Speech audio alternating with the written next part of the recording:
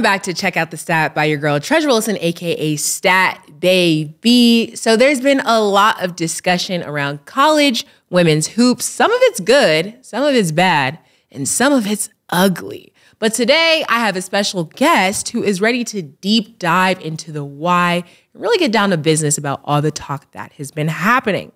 But first, I've got to give a shout out to our sponsor, Underdog Fantasy. With Underdog, you can earn money by making picks on your favorite players. You can try the app in California, Texas, and New York, and the list goes on. If you want to play along, go download Underdog Fantasy, use code STAT, they'll match your deposit up to $100, and you'll get a special pick. So let's do our Underdog picks of the day. Tonight, the Pacers will play OKC. Underdog Fantasy has Tyrese Halliburton at 20.5 points. I'm gonna go higher because, he's like the main shot maker on their team. And SGA and J-Dub are still out, so I think that he can score more than 20 points. Chet is at 8.5 rebounds. I'm gonna go higher. I'm feeling a little spicy for Chet in this game. And Josh Giddey's at 4.5 first quarter points. I'm just gonna put him lower for this game. I don't think he's gonna have more than 4.5 points this quarter. He's been starting off a little slow sometimes, so we'll see how he does in this game, but I'm definitely going to put him lower. Okay, so today I have a special guest, as I noted earlier, who is also my Superwoman of the Week. She is a journalist, host, and author. She hosts the Spotify podcast at J Hill Unbothered, and she's a contributing writer for The Atlantic. She's a graduate of Michigan State University and previously worked at ESPN. She also released her very own memoir called Uphill. Introducing my special guest, also my Superwoman of the Week, Jemele Hill. And today I am joined with my Superwoman of the Week and special guest, Jemele Hill. How are you today? I'm good. How are you doing? I'm great, and that's good to hear. Okay, so there's a lot going on in the sports world right now, specifically women's sports. So I just want to get right into the discussion. So the first thing that I want to discuss is Paul Pierce's comments on Caitlin Clark. So he was on Undisputed with Skip Bayless. And basically the quote going around, I'm sure we've all seen it, but I'll just reiterate for those who don't know. He said, "We saw a white girl in Iowa do it to a bunch of black girls. That gained my respect. I didn't expect that." So there's a lot of discourse on the comments that he made, but I want to know your opinion on what Paul Pierce had to say about Caitlin Clark. Well, number one, Paul is one of my favorite people because we worked together at ESPN. I got to know him there.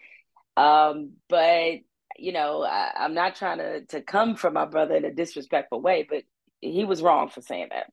And the biggest reason is that it's just not true because I know Breanna Stewart is like, hello, I'm still alive.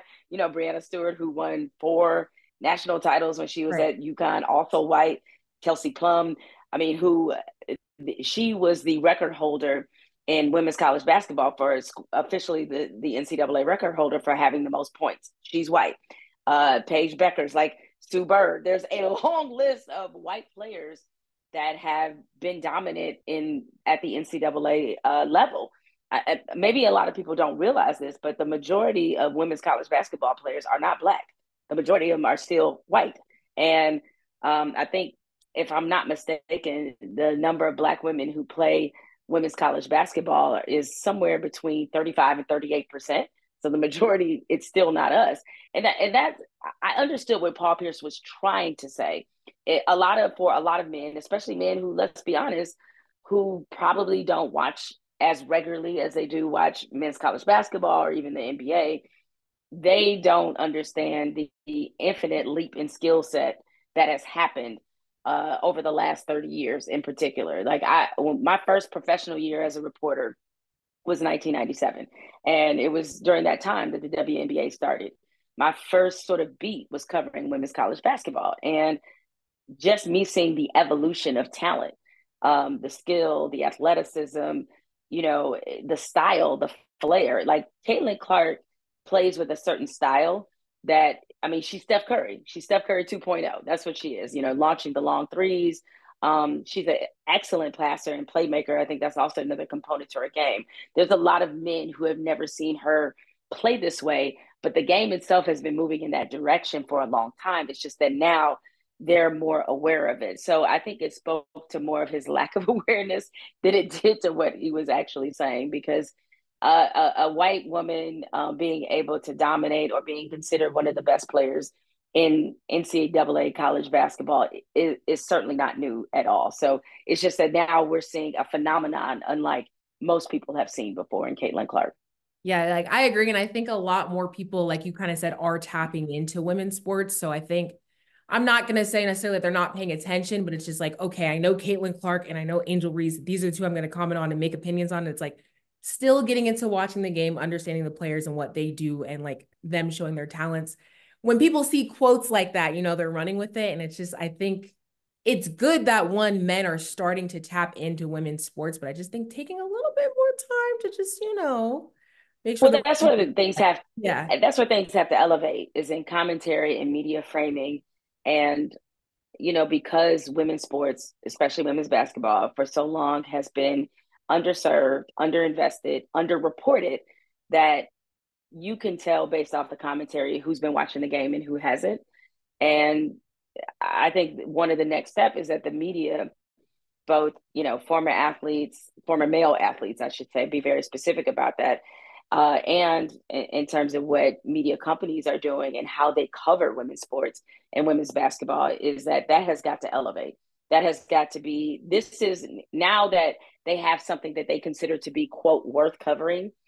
Now we're seeing their deficiency and like why it's going to be very necessary that they add more former women's college basketball players or more women's players, women's players in general, like why they add them more to the commentary mix, why the media framing of certain issues and certain players has to change. That's why Caitlin Clark is in this GOAT conversation. Meanwhile, if you listen to what Rebecca Lobo has said, Chiney Ogwumike, me, I consider myself to be somebody who's been pretty well versed in women's college basketball for the last 20 plus years. Definitely. Like, we understand where she fits in the hierarchy. That's not to say that we're perfectly correct, but there are a lot of new fans just now chiming in. They're like, oh, she's the greatest I've ever seen. I was like, gather around the campfire, kids. Let me tell you a story about a woman named Cheryl Miller. Okay. Or let me tell, and that's no disrespect. Like, people act like if you aren't the GOAT, it's disrespectful. And it's like, everybody can't be the GOAT. That's why it's the GOAT. Right. It's like, that's what it is. And so, so even in framing and understanding where Caitlin fits in women's basketball history at the college level, there's been a lot of neglect there because a lot of people talking have not been watching, and this is their gateway into women's college basketball, which I'm happy to see for sure, but also think that it offers an opportunity for education. Right. Okay. And so also on the other end, because there's been a lot of quoted headlines, so I definitely want to discuss what has been said. So Emmanuel Acho, his quote is circulating a lot that isn't making a lot of people happy, but I definitely want to just get your opinion on it. He said, in response to Angel Reese's post-game conference remarks, he said, in sports, you can't act like the big bad wolf, then cry like Courage, the cowardly dog. So just first and foremost, how do you feel about his initial response? Because Angel Reese was asked in the press conference and she gave her feelings. She obviously was emotional. Flage comforted her, but that was, Emmanuel's response. How do you feel about what he had to say about how she handled it? Well, I'm glad that you and asking me the question again, like Angel Reese was asked a question. Okay. And to people who like, I've covered a number of women's NCAA Final Fours, or just have covered college basketball in general. So what happens when a team is eliminated is that typically that's when they get more reflective questions about their career. Like, there was this anticipation that this is probably Angel Reese's last collegiate press conference. So the reporter asked her to reflect on her journey, to reflect on this entire season, to also discuss what her teammates supporting her meant to her. And everybody saw the clip of Flage like going to bat for Angel Reese and saying how people don't really know her and she's been cast as this person that she really isn't outside of the court. Like, if you want to criticize her actions on the court or say like, wow, she really comes off as a badass when she's on the court, that's fine. That's in the court. That's what happens on the court. Who she is outside of the court is separate, right? And so what was disappointing about what Emmanuel said is, one, he compared a woman to a dog. You like why? Like, what are we doing? Second is that, and as he tried to explain himself, is that basically what he was saying, I'm going to give a gender neutral take. Hello, this is America. This is a Black woman, very confident, unapologetic, who has been pitted as the nemesis to someone who has become a white woman who has become, frankly, who has crossed over in terms of culture and like has really obviously become the most important player in women's basketball right now. And him not understanding that framing, him trying to ignore that and acting like that wasn't a part of how Angel Reese is often characterized, how she's described. I mean, we just had a huge, sort of offshoot story leading into the game against Iowa, where you had an LA Times columnist describe LSU as a team as the dirty debutantes, as being the villains, good versus evil, all these things. Now, granted, I know that what he was trying to say, because uh, Angel Reese and her teammates have previously said, like, okay, if that's what you think about it, think about us. We're going to embrace that.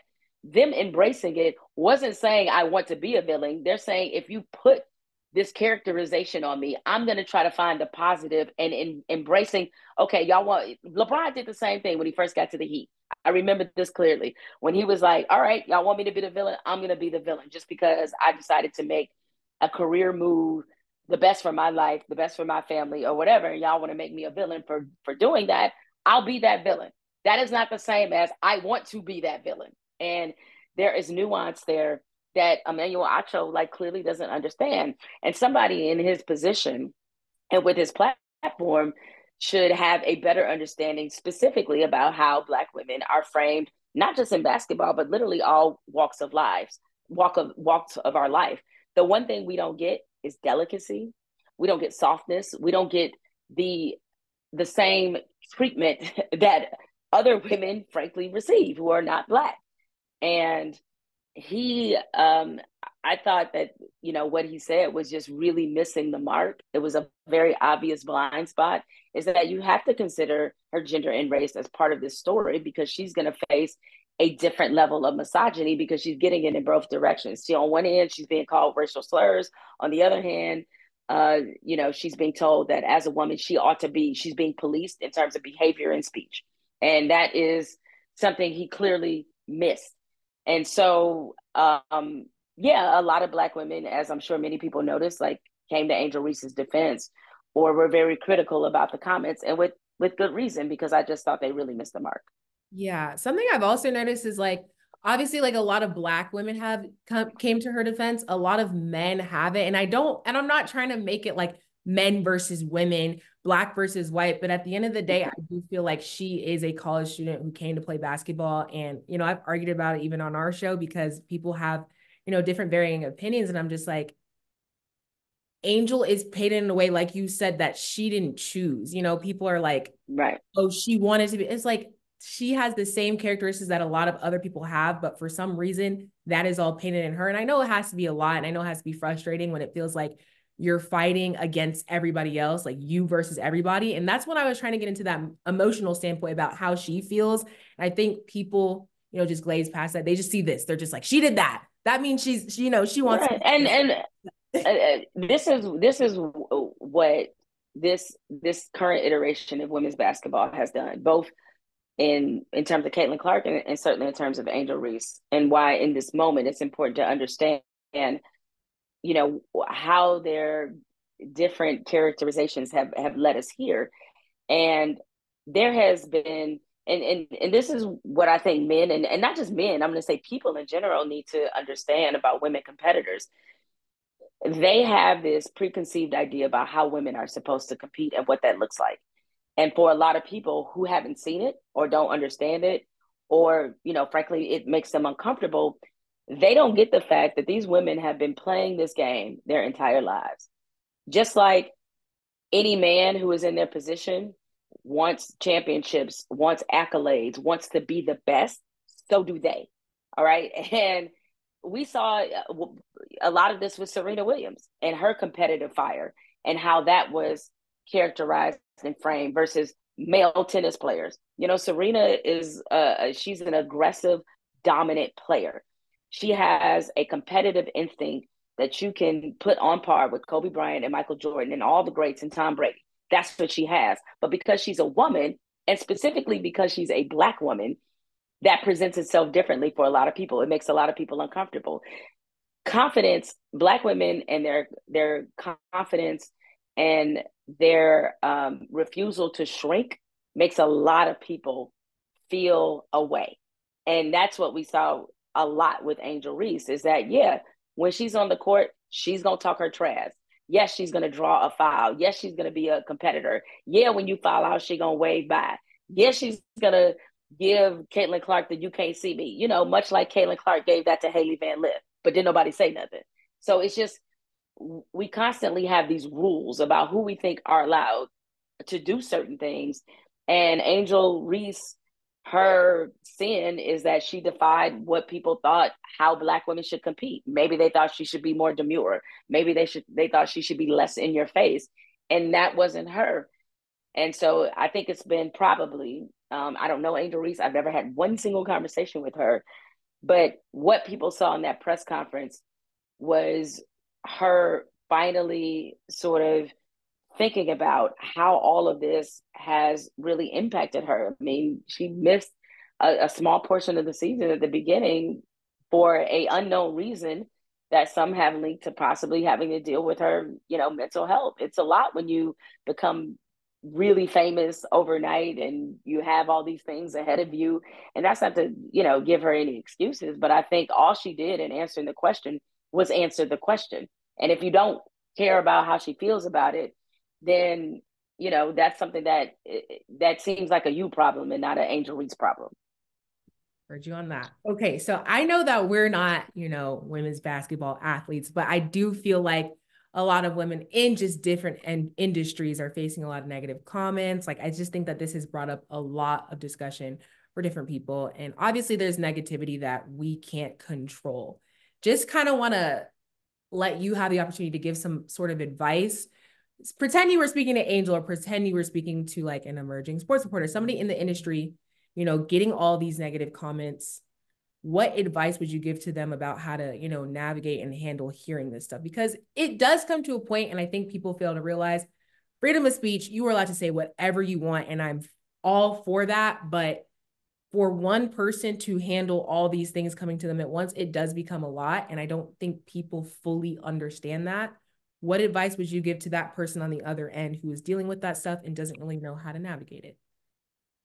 So what I would say, and I'm saying this from a privileged position in the sense that I didn't grow up with this technology that we have now. So, my teenage years, my young adult years, my 20s, a small portion of my 30s were never impacted by social media.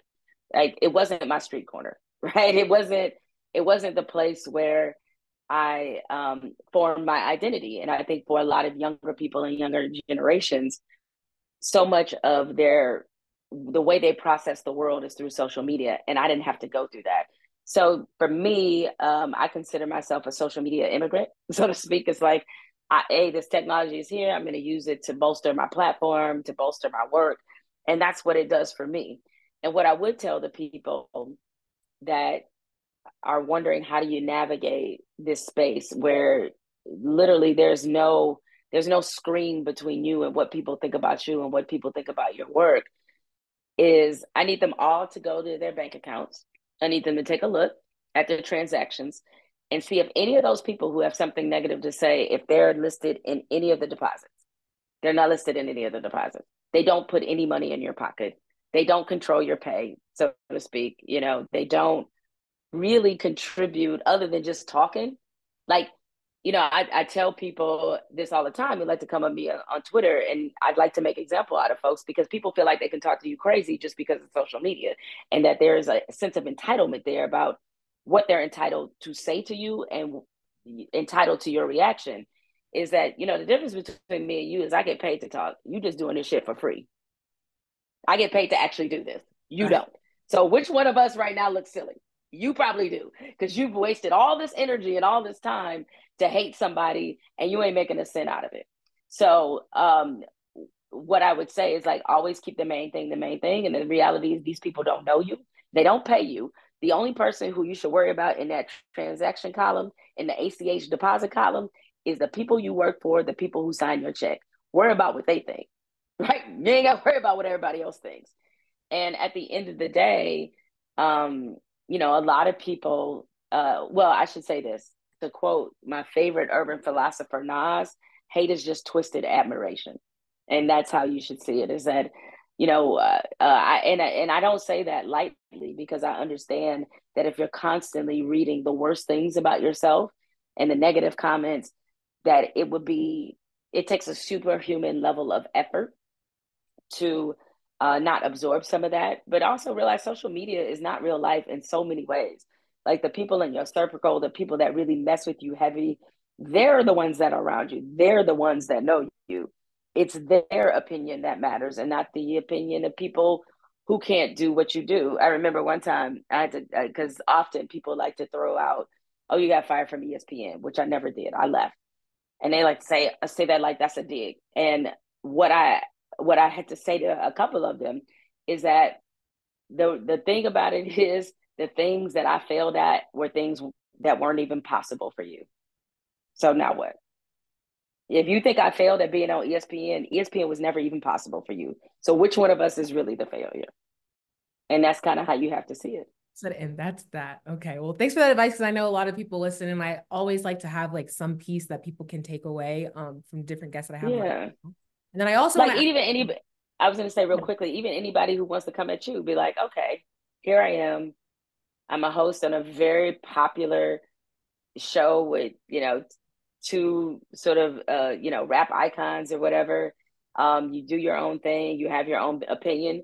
If anybody wants to say you failed at them, you have to remember that and be like, so you do realize all the stuff I'm doing were things you can't even do. Like you can't even get in a position to fail at because you can't do them. So like, again, which one of us is really the failure? So yeah.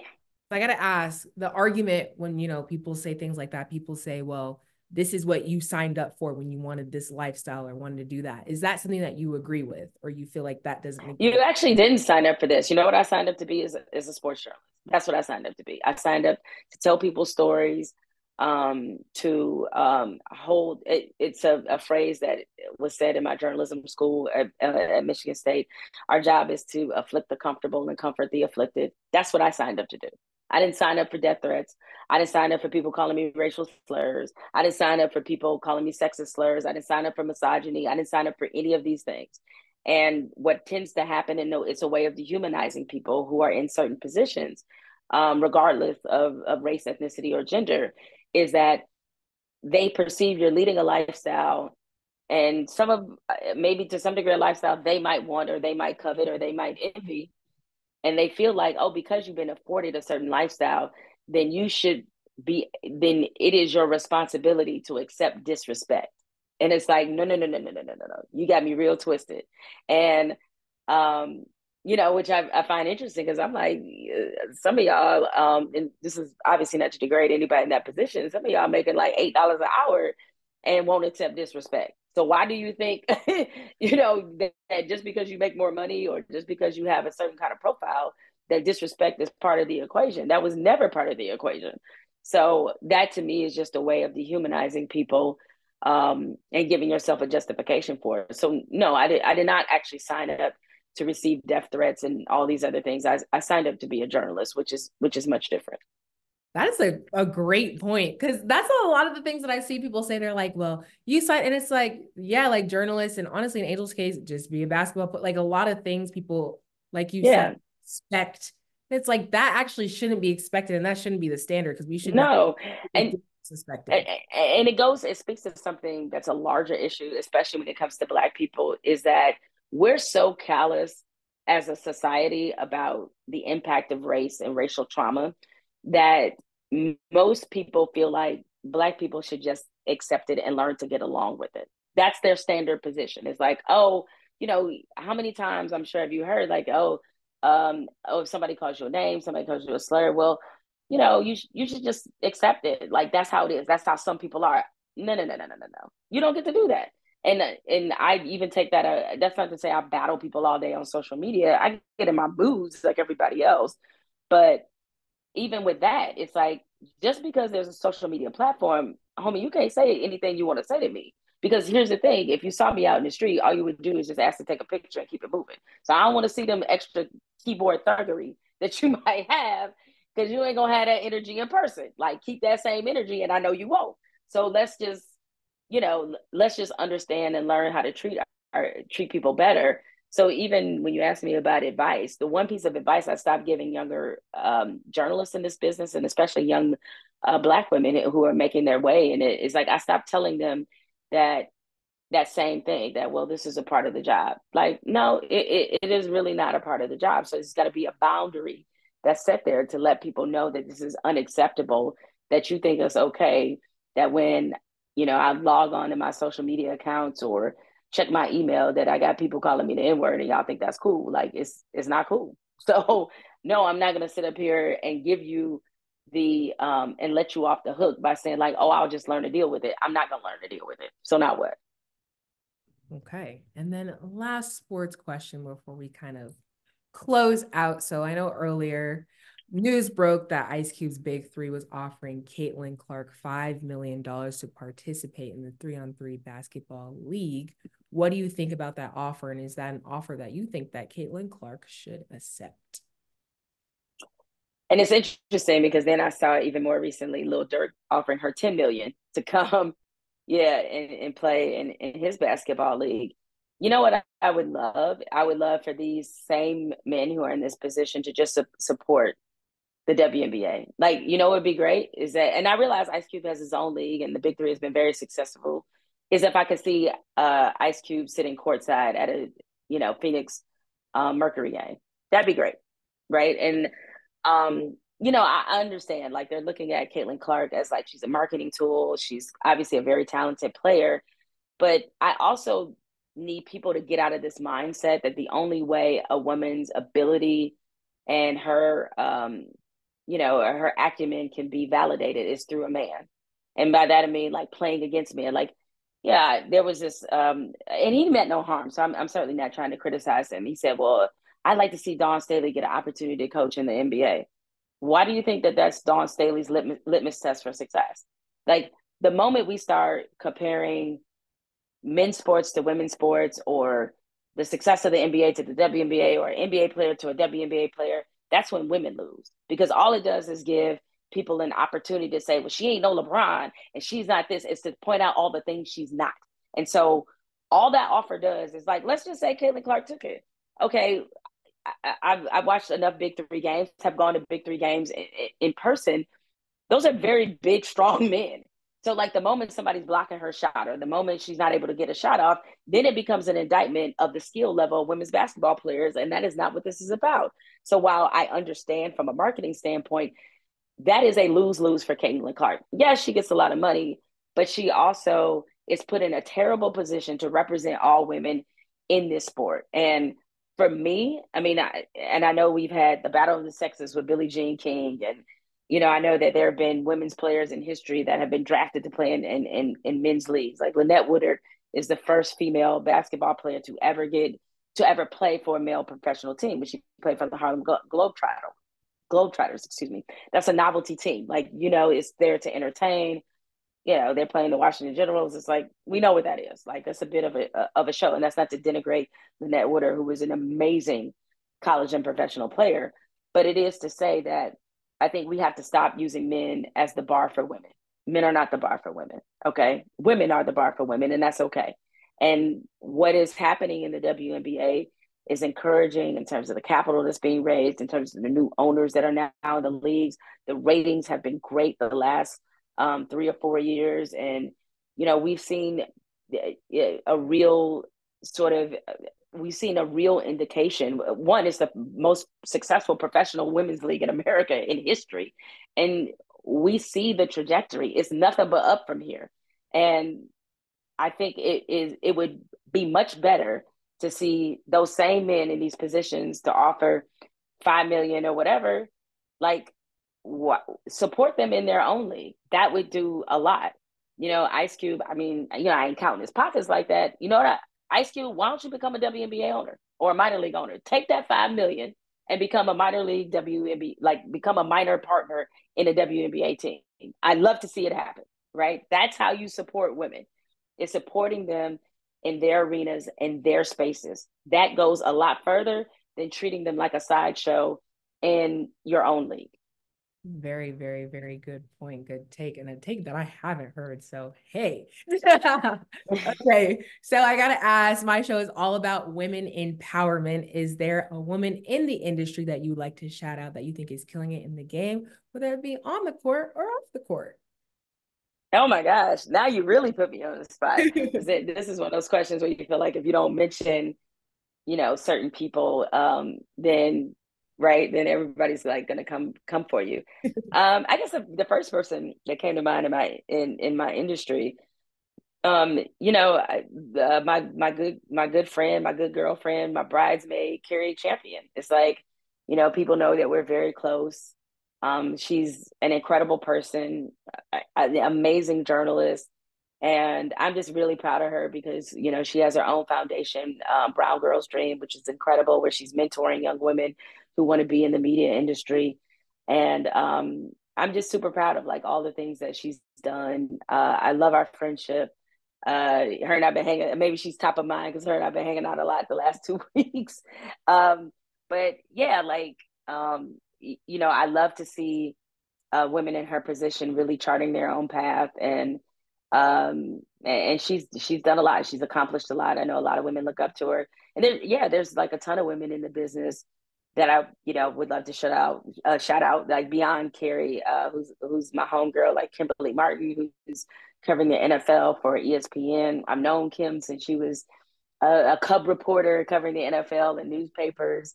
And so every time I see her on TV, I'm just filled with so much just pride and just inspiration because she's really good at her job. And, she does, and she understands how this job is supposed to be done. Her, Malika Andrews, like, so to a degree, they probably don't look at it this way because they fully grown women. But I was like, these are my babies, Like I remember when they were, young reporters and the aspirations and the dream they have and how they attack the job and they're, really have become, industry leaders. So I'm just happy, honestly, for every Black woman who has, and this is, before somebody get crazy, is like, that's not to say I ain't happy about the white women. I'm not saying that, but I'm really happy for Black women who have been able to carry on this legacy that we've been given. That's, from Jane Kennedy through Pam Oliver, through Lisa Salters, through like, there's this through line that's there that's very prominent. And I'm just super happy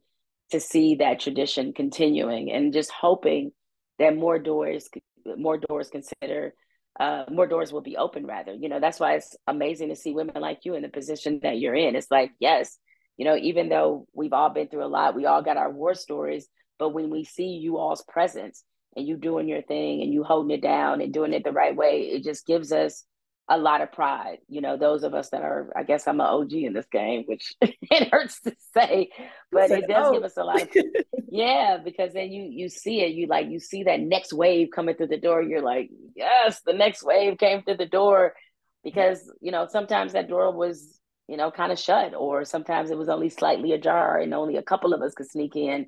And so now with this expanded way we think about sports media in terms of digital podcasts, all these other places that we can be, and more importantly, drive content with our own opinions. I'm just really happy for every Black woman who is able to make it in this business because I may not know you, but I know innately what you've been through. Yeah. See, that was dope. And I love how you lit up just explaining that. That's super, super dope to hear. And I'm sure my watchers will appreciate that as well. Okay, so I got to ask you, where can people follow you, continue to follow your journey, your articles, your initiatives, everything that you got going on? Love to know. Well, I got about 72 jobs, but I'm going to try to list some main ones so that people can check out what I'm talking about. I have my own YouTube channel where I put up fresh content and a lot of interviews. I have commentary. Me and my husband getting crazy debates. Those are on there too. So it's a very well-rounded page to say the least. So you can check me out on YouTube. It's under It's Jemele Hill. Also, I'm a contributing writer for The Atlantic. So if you go to The Atlantic, not to be confused with The Athletic, The Atlantic, okay? Like, let me make sure I make that clear to people. You'll see all my columns and things I've written about as well, because I'll always keep a foothold in writing. And of course, you can find me under Jemele Hill on Twitter, on Instagram, and also on Facebook. So I'm out there. Y'all will see me. And I should mention that, my memoir published 2 years ago is called Jemele Hill. It's called Uphill by Jemele Hill. And so it's available wherever books are sold. So if you want to know even more about me, the challenges I experienced growing up in Detroit, and even, other personal stuff, you can definitely feel free to buy a copy of that. He's super, super dope. Make sure you guys follow and tap in with all of Jemele's stuff. It was a pleasure to have you on the show. I thought this was a great discussion, super insightful. And it really means a lot to me that you were able to take the time, sit and just chat with me, because I think these are important conversations that need to be had. And it really, truly means a lot. So I appreciate you taking the time to be here. Well, thank you. I appreciate you having me on as a guest. I enjoyed the conversation. And more importantly for you, as you continue to make a name for yourself in this business, it's the simplest advice, but I think it's the best advice. It's like, just keep going. You'd be surprised what happens when you just keep going. I appreciate it. Thanks so much. We're going to go to break. We'll be right back.